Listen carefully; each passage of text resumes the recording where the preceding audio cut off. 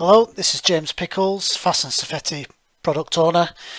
In a previous series of videos, my colleague Mike Johnson explains how to import a single georeferenced image into Phast Safeti and then how to export consequence plots to Google Earth. If you haven't already watched those videos, then please do so. In this video, I'm going to explain how to import multiple georeferenced images into Phast Safeti. And the images that I'm going to import will be taken from this open source third-party software, QGIS. You might be using different GIS software to this, maybe something like ArcGIS, but in this example we will use the open source software, and we're going to take some screenshots of this location of the world here, which is in Belgium, and I'm going to take two zoom levels of screenshots. So one screenshot will be from the zoom level that we can see now, and then after I've done that one, I will zoom in a bit closer to this facility just in the middle of the map. We'll zoom in a bit closer, take a second screenshot, and then we will import both of those maps into Safeti. So before we do that, we need to go to the Phast Safeti software, and then on the settings tab we need to define a coordinate system to use. So in this example here I'm going to use a projection coordinate system, so I select projection here, and then on the projection space tab I can choose from a number of projection algorithms. You must choose the right projection algorithm for your particular application and for your particular part of the world. There's many to choose from. Obviously I can't go through all of these, but in this example I'm going to use the universal transverse Mercator projection algorithm, which is quite a common one. And then on the projection parameters I need to specify whether the map that I'm going to take is in the northern hemisphere or the southern hemisphere. This particular one is in the northern hemisphere, and then I also need to choose the relevant zone. So the relevant zone for this particular area of the world is zone 31. Now you might be asking, how do you determine which is the relevant zone? So if you do a Google search for something like tell me which UTM zone I am in, you'll come across various websites that will give you some guidance on this. This is one website that I'm using here, and we can see that the UTM projection algorithm splits the world up into a number of columns, and this particular facility, which is in Belgium, is within this column here. So if I just click on this column, then this particular website tells me that this part of the world is UTM zone 31. So you can use a website like this to determine the relevant UTM zone for your application. Then we can go to the QGIS software, and before we take some screenshots we need to make sure that the coordinate system defined in the GIS software is the same coordinate system as that we've defined within Phast or Safeti. So within QGIS, to do that you can just go to the bottom right of the software, click this icon here, and then in the list of coordinate reference systems you can select the relevant one. In this example it's WGS84/UTM zone 31 northern hemisphere. So you can select that projection system. If you don't select the same projection system as what's been defined in Phast Safeti, then you will find that when you import the images into Phast Safeti you will get an error message. So the coordinate systems must match.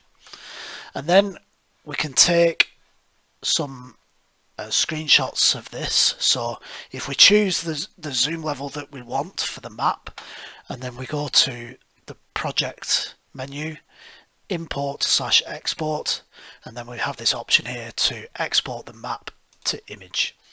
We click that, click save, and then you must save it as a TIFF format, a TIFF format.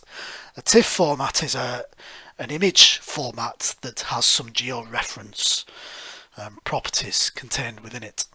So we save it as a TIFF format, and then I'm just going to call it example image, and then I'm going to call it zoom level 1. So example image zoom 1, save, and then I can zoom in a bit closer and go to project, import export, export map to image, save, and then I'm going to call this one example zoom 2. So we've saved two images, one that's zoomed out and one that's zoomed in, and then we're going to import these into Phast Safeti, and we will see that Phast Safeti will automatically scale the images, and it will automatically put the images in the right place on the map, such that when the second image is overlaid on top of the first image, then they will line up perfectly. And if you import images that aren't georeferenced, to get the scale right for the images can be a challenge, and it can also be particularly challenging to get one image lined up on top of or next to another one. So if we use georeferenced images, then the process is perfect and we don't need to be so concerned with scale and getting things lined up. So we will see that now. So going back to Safeti, on the map tab, insert raster image, browse to the location of the images, select TIFF as the file format, select the first one, example image zoom 1, click open, and then in this placement mode here, make sure that you select georeferenced. If you select interactive, you will have to place the map, the image on the map in the right place, and you'll have to do your own scaling. If you select georeferenced, then the process is completely automatic. So click OK and then go to fit all. We can now see the map, and like I say, this is placed within the canvas in the exact place that it should be as per the defined coordinate system. And then if we insert the second image,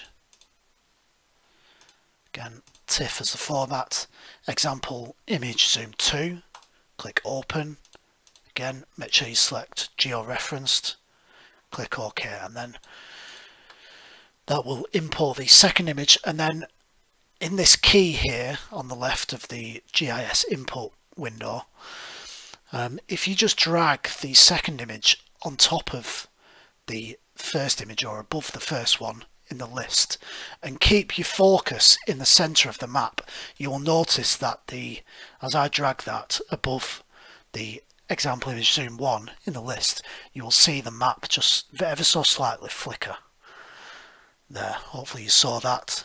If I just try that again, so dragging the second one, which is zoomed in, on top of the first one, then we can just see it flicker.